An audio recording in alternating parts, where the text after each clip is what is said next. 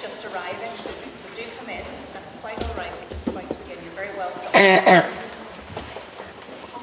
Seats here.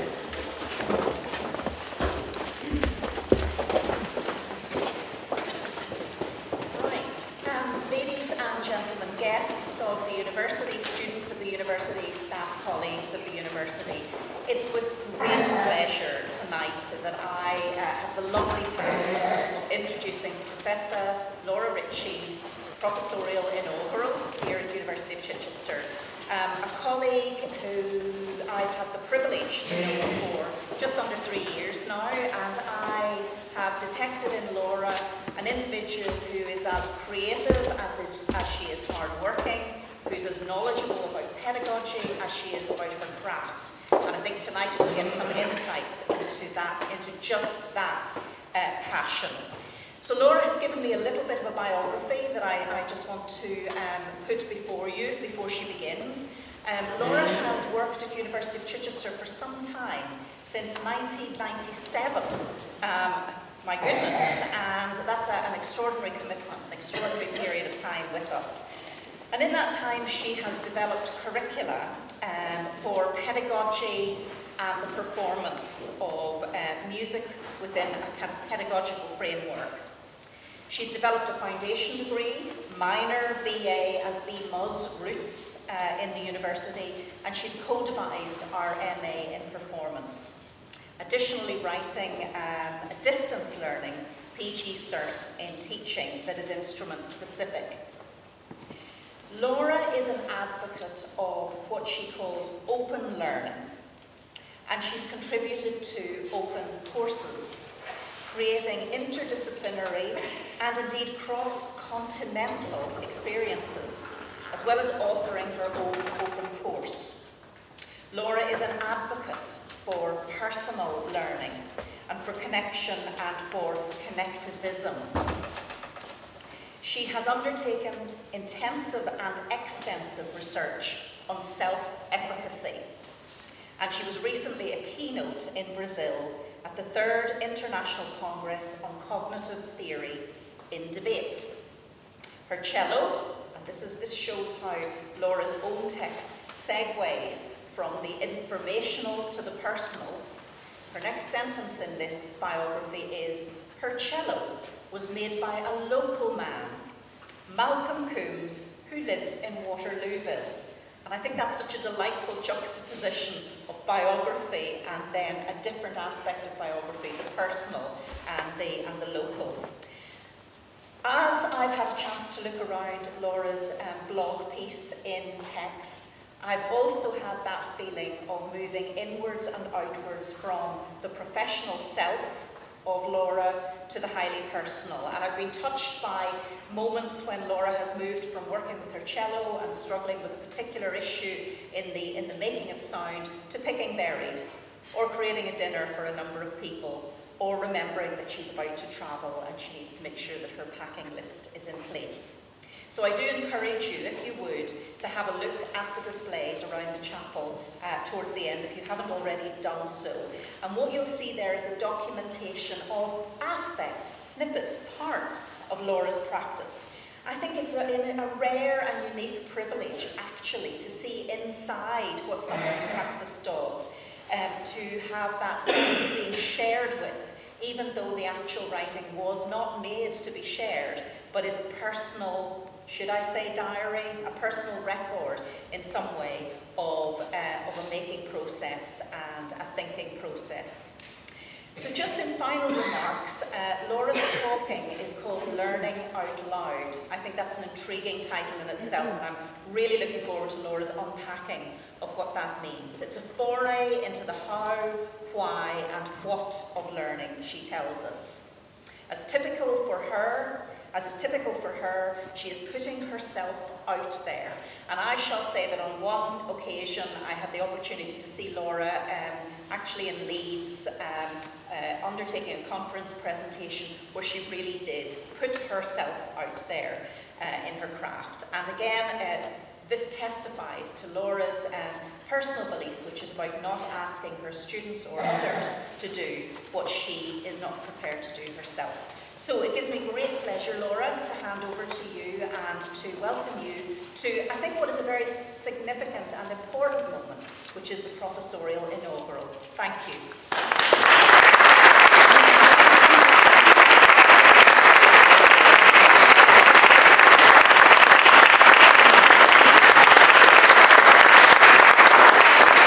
Well, thank you. Thank you very much for coming. Thank you for being willing to hear me both speak and play. It is a privilege to be here, both at the university, and it's a privilege to be here in front of you. So, this evening, I plan to take you on a journey, demonstrating our awareness of experiences, the things we do and how they impact us, noticing and questioning some of the societal assumptions and constraints around us, and then considering our role, mine and yours, and how we each learn and shape our experiences, personally, as peers and teachers, and within the frameworks of our social and institutional networks. Then we have a brief pause where I go find my cello, and in the second half I play to you. It's then my turn to deliver an experience for you, and I'm going to take you on a ride as I play the Kodály Sonata. So let's start with looking at learning from a different perspective. In one of my lectures, some time ago, it was 13 years ago, in January, and the winter sun was streaming through the big glass windows, and I leaned on a table behind me. And I asked the class to consider knowing me only by my shadow. And I cast a rather odd shadow, and it was large, and it did resemble me, but it was only one aspect of me. It was a shadow.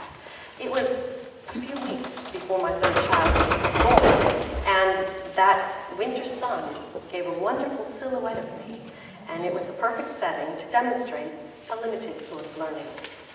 Learning from a shadow, we can know some things, but everything is secondhand.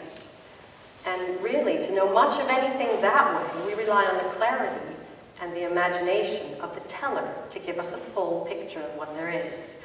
The analogy was chosen for musical learning in mind because it's particularly difficult for someone who's just beginning to learn an instrument to have really any clue what they're supposed to be aiming for.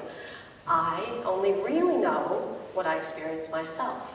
If someone's never heard the sound of a cello, or a bassoon, or a clarinet, or an oboe, it's not something people can imagine, and their sound as a beginner, the squeaks they produce, is not what they're aiming for. So they rely on the teacher or recording, and those sounds are made by somebody else. They're secondhand. Basically, they're shadows. So I was telling my class the story from Plato's allegory of the cave from Book 7 of the Republic, where we learn indirect seeing is second best. If I see directly, this is also good, but it's not necessarily enough by itself. I need to understand to know. So, how do we do learning? How do we learn learning? What do we do with our learning? It's a lot of questions, and it's even harder to pick out where do you start. So I'd like to start at the beginning with the demonstration to show you some learning. And before this started, I had a nice word with my colleague Maria, and I said, "Have you ever played the cello?" And she said, "No. But wouldn't that be lovely?" And I think it would be lovely. So maybe, Maria, are you willing to let me teach you the cello for a few minutes? She did not know I was going to say that. Of course. So, here comes Maria. She's my new student. And I'm really pleased that she's, no, you're going to come out here. Yeah. I'm really pleased she's going to learn the cello. But you know what? Learning anything new can be very scary. So that's okay. You have a seat, and I promise I will not ask you to do anything you can't do. I promise I will not surprise you, I will not trick you, nothing at all like that. But I will talk through the process of learning in a different way than a teacher might normally do. So you can imagine small children, maybe many of you have learned instruments in your lives, and this will be different because I'm going to explain both the teacher's side and the student's side, and some things maybe you haven't thought of. So the cello like many external instruments, it's different from the voice. The voice is inside us, we carry it with us. An external instrument is something different. And in life, I know Maria quite well, so I can show you a demonstration in life, unless you know someone quite well. You wouldn't get very close to them. A normal person would say, actually, this is my space, what are you doing? Actually, it might be aggressive or seen as something that it's not, why would you do that? But with an instrument, the instrument does come very close to us. It comes into that space. And as a teacher, I need to be aware that when I ask my student to take on board the instrument, to take the instrument, I need to think about how it feels for her. So, the cello is made of wood, it's got some strings, it's got a spike, it's much easier than the violin, you don't have to hold it up in any fancy way. And I'm going to start by bringing the instrument to you. So, Maria's wearing a lovely skirt, so she's all set for cello playing. And we have this beautiful cello, which was given to the university by the Funtington Music Group for our instrument collection that she gets to play on. So the cello comes to you. So with your left hand, can you reach out and take the cello by the neck and bring it to your body? And it will touch you somewhere on your chest, your tummy, chest. There you go.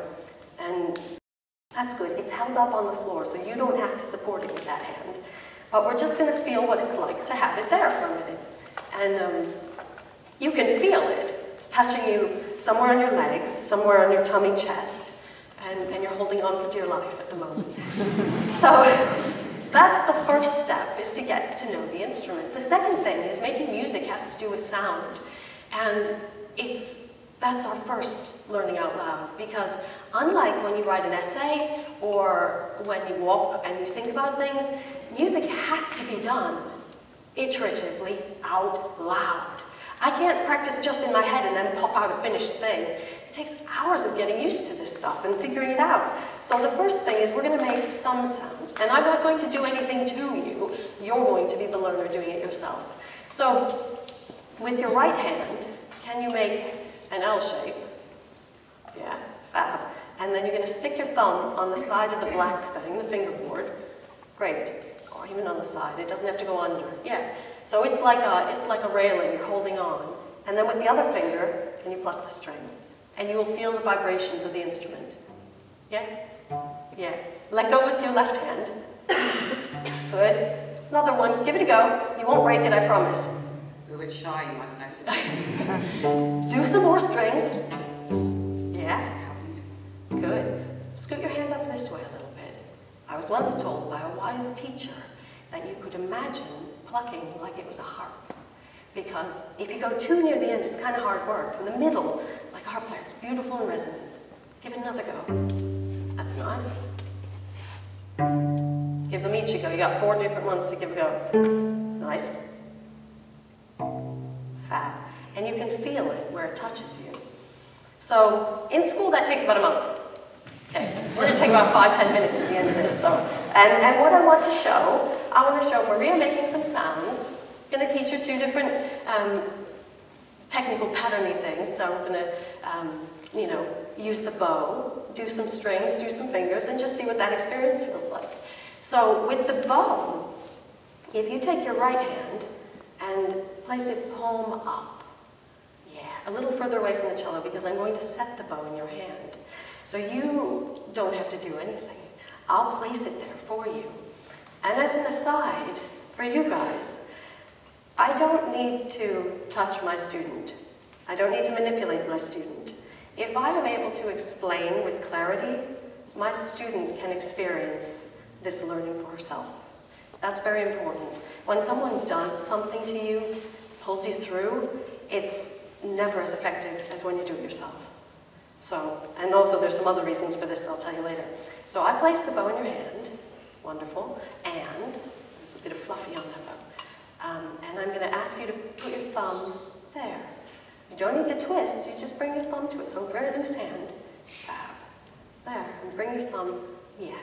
And then I'm going to bring the bow around, I'm going to help, and the bow is going to go onto the string. The vibration is a bit stronger, just because it's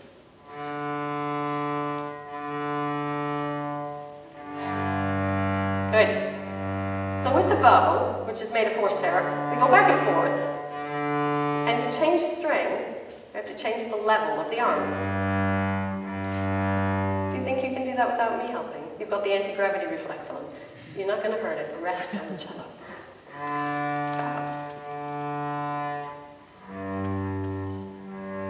That's very nice. Do you think you could do 2 of this one and then 2 of the next one up?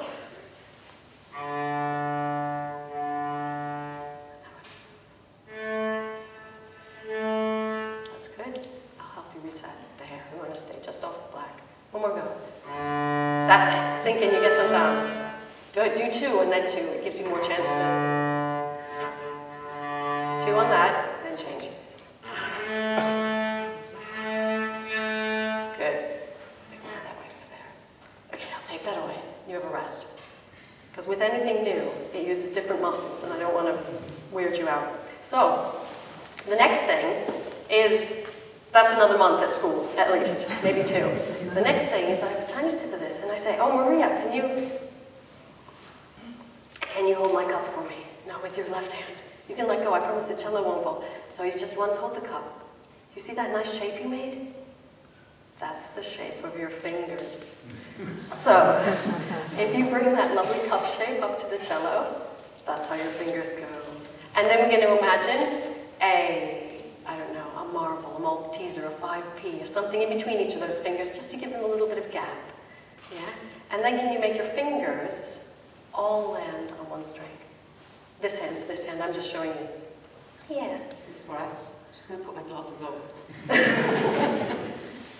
Because our fingers are different lengths, so if we were to just put them down, they would end up in different places.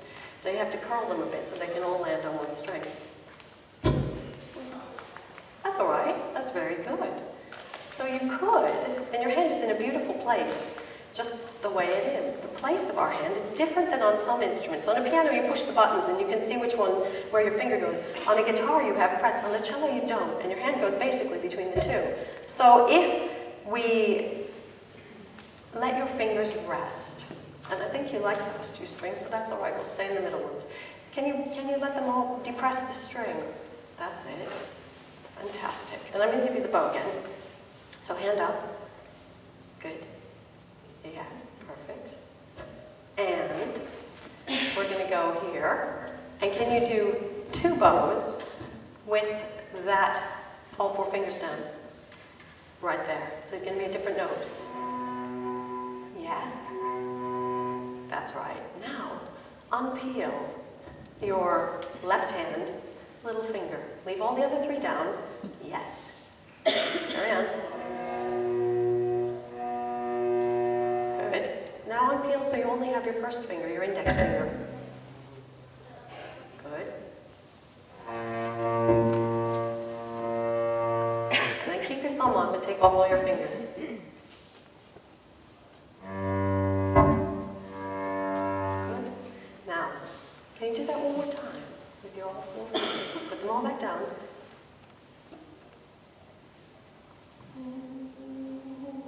Good. Let's see how it goes. Maybe a tiny bit more to the floor. That way. Yeah, scoot your pinky. Yeah, that's it. Got it? Okay, go for it. This one. There. Go for it. And then unpeel. Wait. Good. And then one. One more off. Almost there. Can you scoot that one back a little bit? It needs another space there. Yeah, that's it. And then no fingers. That's good. So, I'll take that one more time. Then we'll put it together and we'll, that'll be your learning experience. So we've done some bowing with open strings, changing the string, and then we've done some going down. And those notes going down are like a bit of a scale. Yeah? So let's see if we can do them. We'll put them together. That's good. So we'll put that, we're going to do the middle 2 strings because that's all right. So your hand's in a good place. I'll talk you through. So first we're going to do 2 of the low one. Yeah, go for it. And then 2 of this one. That's our exercise. Good. We'll just check where your first finger is. Can you put your first finger down on that one? On this string. Yep. Good. Yeah, put that down just to check. Do 2 of those, because we're doing 2 of everything. That's good. And then take that one off, because we want to go back to the opening. Yep. That's nice. Can you remember the fingers that went down? So if you put them all back down on this string, all of them down, because when you walk with your feet, you don't walk on just one toe.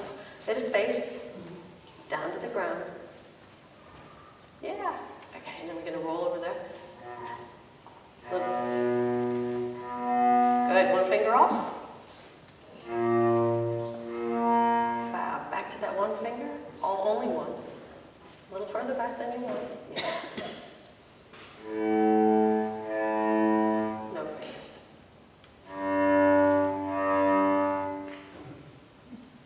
Good. Yeah, that's good. Do you know what it was? Does that mean anything to you? No. Good. Let's do it again, because that's exactly the right answer. Let's do it again. This time you've done it once. It'll mean something to you this time. We do it again. So we start with one of these, 2 of these. Go. Good. 2 of those. Excellent. One finger on that string. Yes. Hop over towards me, one string. Yes. Go. No fingers. All 4 down, roll over one string.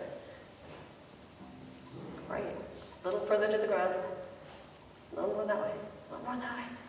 Yeah, a little more. That's it, go.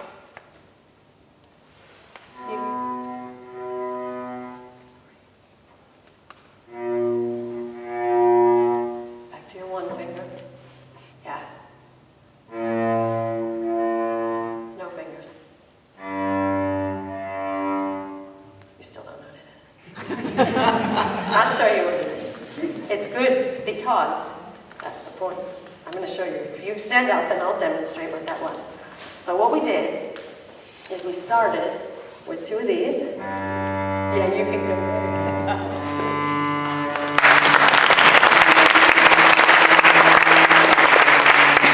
So Maria, have a listen. This is what you did. And they heard it.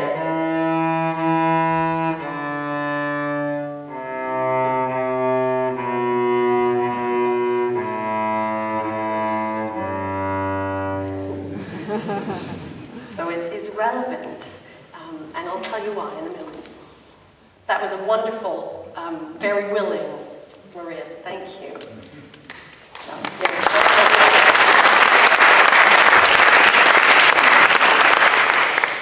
That cello demo is about recreating and repeating and learning. We know, we do, we recognize, we recreate. Sometimes we don't recognize what we're doing, and I'll talk about that. It's useful as a gateway. Maria can now say, I played the cello. She can also now say, I had to go at playing Twinkle Twinkle Little Star in front of a load of people. And as a result, she now will be able to say, I can play something on the cello. You know, I could do that again. I can be a very difficult thing to see before you experience it. And it may be still more difficult to admit. Before an experience, there may be a lot of fear, unknown, uncertainty.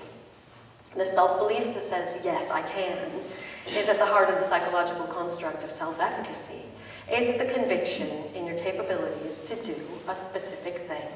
Self-efficacy beliefs can be different for all sorts of tasks. For example, I'm far more confident in my capabilities to play the cello than I am swimming. And, for example, dancing. I like dancing, and I think I can do dancing, but I know at the moment I haven't learned the moves to be confident to dance in front of you right now. So the self-efficacy judgments we make about carrying out tasks involve an understanding of the skills involved and being confident in our capabilities to deliver.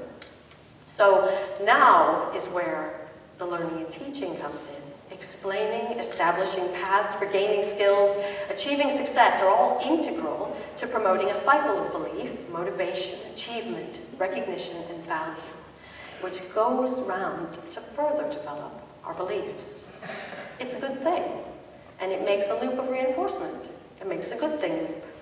So as far as achievement, goals are important, but they have to be balanced. So first we need to recognize there is recognition of where I have come. From where? Recognition of where I am. Whitehead said, what we perceive as the present is a vivid fringe of memory tinged with anticipation. In learning and doing, there's a sense of motion, motion forward. The anticipation is the capabilities for what you can do now, an immediate delivery of skills, but they can also be about future development. I can. However, always looking forward prevents us from that second bit of recognition, the awareness of where you are. It's tempting to say, I'm getting there. I'm not there yet, but I'm getting there. Well, I am no more there now than I ever will be. Instead, I'm here. I'm right here, in a perpetual state of movement and change, and being exactly here. The important thing about being here is that I know my capabilities, I know them, and I believe in them. I can learn, I can do. My belief in my capabilities for can, learn, and do underpin everything. Goals, actions, resilience, achievement, persistence, satisfaction, and value. There are theories by academics, psychological frameworks, physiological, neurological understandings of how one learns, our mechanisms and processes. The understanding of learning and experience has deepened over time with the growing global network of communication and technology. We know now that learning comes from within. We've seen the pendulum swing from internal to external, back to recognizing that internal mechanisms of cognition, belief, and personal agency are important. This is not new. For example, Socrates speaks in Euthydemus of the need for individuals to learn when he says, since knowledge is what provides this goodness of use and also good fortune, every man must, as seems plausible, prepare himself by every means for this, to be as wise as possible. In our own lifetimes, we feel the remnants of an antiseptic view of learning as something that's mass-produced and can be just poured into people's heads through rote dictation and regurgitated testing. Fortunately, that tide has receded, and we know and understand that people learn for themselves. Institutional learning, and I'm speaking of all manners of schools, from primary through to many universities, they tend to have a personalized approach. Many places use textbooks for the learner, curriculum for classes, but that isn't really personal learning by itself, unless you have a clever teacher who encourages and allows for individual differences. Learning is individual. It isn't something you can do to someone, or even plan like a recipe book, or something to work for everyone. The way one person learns cello is going to be very different to another. No two of us are the same. How could our learning be reduced to something that is a single, centrally produced manual? At the root of it, you and I decide to learn for ourselves. And we choose the course of action we take, how we find information, who we reach out to, how we connect, how committed we are, how strong our sense of self is, and how resilient we will be. All of that is individual. It is possible to be taught, to experience, and not to learn. Take our cello example. Maria was wonderful, and Twinkle Twinkle was lovely. A little bit out of tune, but our first go was amazing. And is that really learning? So we can be led through the motions to copy and reproduce something, but without our engagement and appropriate time and mechanisms to facilitate and allow our understanding, it can be like a meeting where you can say, I met someone, I met that famous person, but actually you simply bumped shoulders while you were passing. It was a meeting of sorts, but not a meeting of minds. It's not actually learning, not yet. We can experience and not learn for any number of reasons. The learner, the teacher, situational constraints, there are lots of possible unknowns. Still, that's not to say that experiences, even those we think we don't learn from, do not impact us. Everything does in some way. Stephen Downes asked, does an island remember you when you walk on it? And this was in response to a recent neuroscience article about new understandings of how transcription factors in the brain impacts the development of memory. The article questions the understanding of memory, and his response with a rather concrete theoretical question made me think. Yes, we leave a mark. Everything we do impacts this planet, and everything we do impacts us. Much like the butterfly effect, a small ripple here may cause waves later in the timeline of our lives.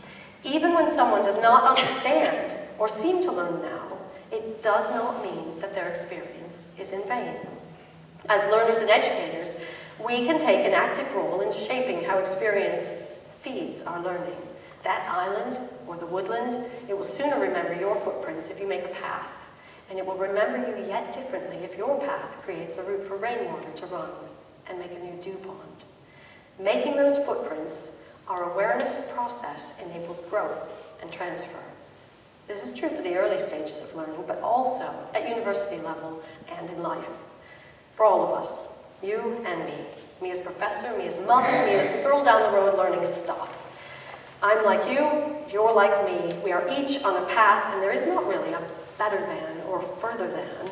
We're each the first person to live our unique lives, and nobody can make progress for us but us. In learning, we can take elements from one experience and transfer them to another. It doesn't have to be the same situation, and it can inform and have a meaning for other areas in our lives. Okay, so what about teaching? We can think about teaching sometimes as sharing knowledge, but sometimes understanding can be hard to find. There's a wonderful example. It's a video, it's in your programs, of an experiment exploring how non-gamers learn to play video games. It was shared by Dr. Alex Kuros. Now, the husband is a gamer, the wife is not, she doesn't play games. And he does an experiment to see how she learns. He gives her the tools, sets her up in front of the TV with the controllers, but not the understanding needed to best navigate the tasks. He doesn't tell her anything but go.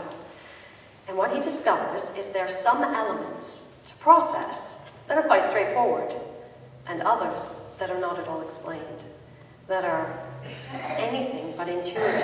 And without guidance, that learner can take a long and complicated route to do something that could otherwise be quite simple, if only they knew about it first. Learning is like that in many contexts. Noticing, recognizing, and understanding can be tricky. Learning to learn is a skill that isn't something we're often taught. Here at university, students are expected to move towards a path of autonomous learning as they progress through their degrees. The problem is that throughout learning, even at this level, it's so much easier to direct what to do rather than to explain how an individual can approach something for themselves. I propose we need a dialogue. There is importance and value to learning out loud. Learning out loud means having an active awareness of the process as it's happening.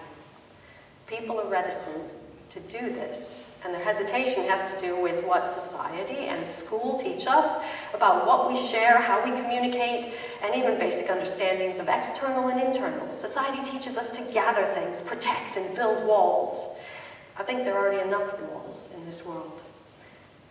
We're used to covering ourselves with external symbols and things, and not often are we encouraged or allowed to focus on the processes at the core of what we're doing.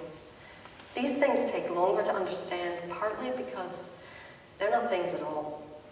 Are we encouraged to share our processes every day? When we learn, and I don't mean popping a fact into our heads, I mean learning as knowing in terms of assimilating into our practice. This application, learning in action through experience, involves trust. It involves an openness to becoming comfortable with our capabilities, with our achievements, and being comfortable with moving from the known to the unknown.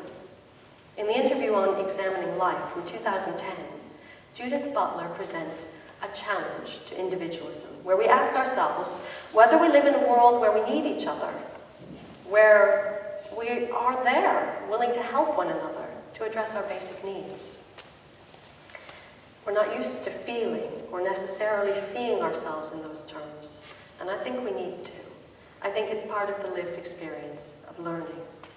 The idea of believing in yourself does not mean that you will do everything. Yes, I can is an important starting point, but it is not an ultimatum. It does allow possibility. Self-efficacy, the belief plus agency, which is the gumption to do, is what results in change. I propose that the university, the school, the institution can be the mechanism, the framework for this. If institutional settings are to move from personalized approaches to adopting a personal learning, this will, by necessity, be unique for each learner. In order to maintain coherence and work towards a collaborative ethos or theme, there needs to be a sharing approach. Sharing outward and feedback. The role of the institution is to facilitate a forum for this dialogue, to help people learn out loud. Personalized learning and learning out loud, facilitated and guided by a teaching or learning mentor. Not the kind of teacher that points at you and tells you what to do, but the guide is what then is learned and developed within the umbrella of the institution. I believe I can. I believe you can. So this evening, I show you my practice of practice on the walls. All around the room, we've got 128 days of preparation for this. All the practice, the documentation, the good bits, the struggles, the daily growth. It's posted on a platform called the Appnet, where creative practitioners can learn out loud, was the point, gaining feedback on work in progress, and to be seen. The kind of continual work involved in musical practice is very lonely. It's hard to sustain, and certainly different to being in an office, surrounded by people, while you do your own thing. I found the community environment a lifeline, as well as an inspiration. Besides what you see here, there were some 60, 70 odd comments from other people across the world along the way, and they remain on the Appnet site.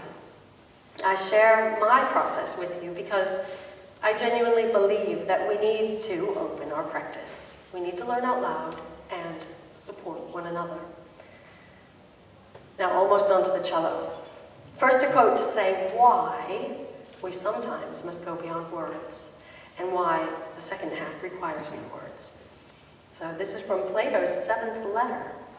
Further, on account of the weakness of language, these attempt to show what each thing is like, not less what each thing is. For this reason, no man of intelligence will venture to express his philosophical views in language, especially not language that's unchangeable, which is true of that set down in written characters. The music I'm going to play is beyond words. My learning is more than words. When we teach, we use more than words, text, gesture. We hope to open doors in people's minds. Doors open and doors close. And sometimes people will even stand in your way. And sometimes we brush shoulders with them as we walk past them. Self-efficacy plus agency can equal change. So remember, only you can learn for yourself. And keep in your minds, yes, I can. Thank you.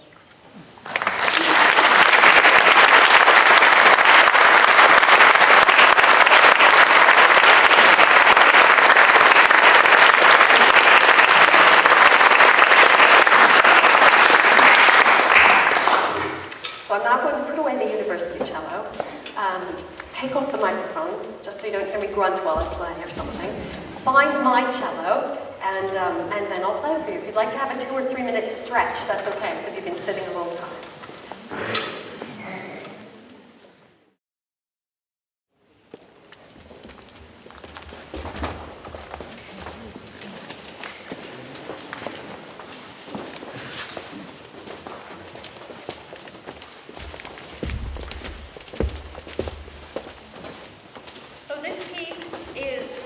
One long piece. It's a half hour long, and if you have some applause, can you hold it to the end? And in the meantime, as I said in the program, please allow yourselves to experience the sounds, and you will hear lovely snippets of tunes and melodic things, but it's a wonderful exploration of what the cello can do. So here's the Kodály Sonata.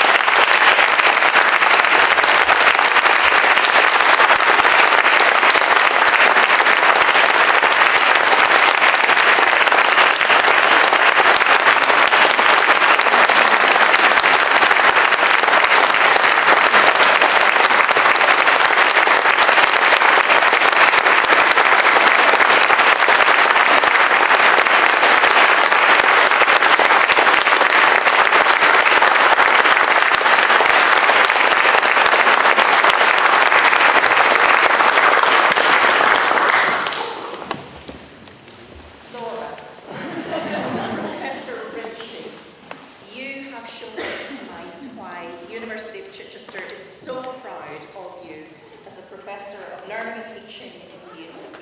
Your professorial inaugural is an opportunity for you to profess, and you have professed about self-efficacy, you've professed about agency, and about learning out loud, for which we are intensely grateful.